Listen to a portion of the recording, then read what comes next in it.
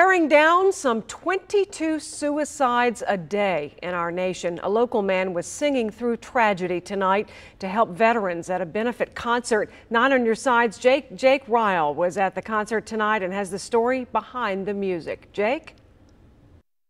Well, this is a concert with a purpose, and one of the singers is hoping his song, as well as his story, could impact veterans battling PTSD. I know our purpose and I know what we're doing, and I know it's going to be incredibly loud. John Preston picks his guitar, hoping to spread a message. Dude, look around, look around.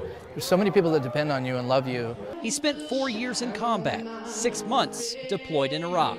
I was dealing with post-traumatic stress. I was drinking to blackout every night. He found a passion in singing and songwriting.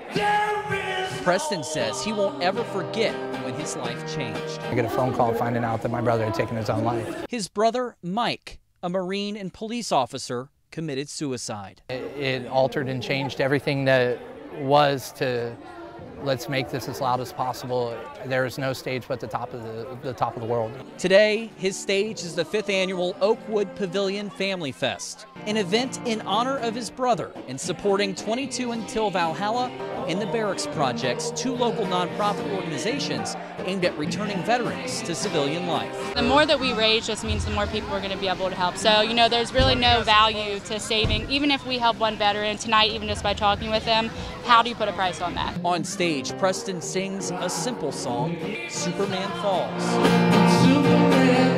My goal with that song was to show the entire world the mess that's left behind.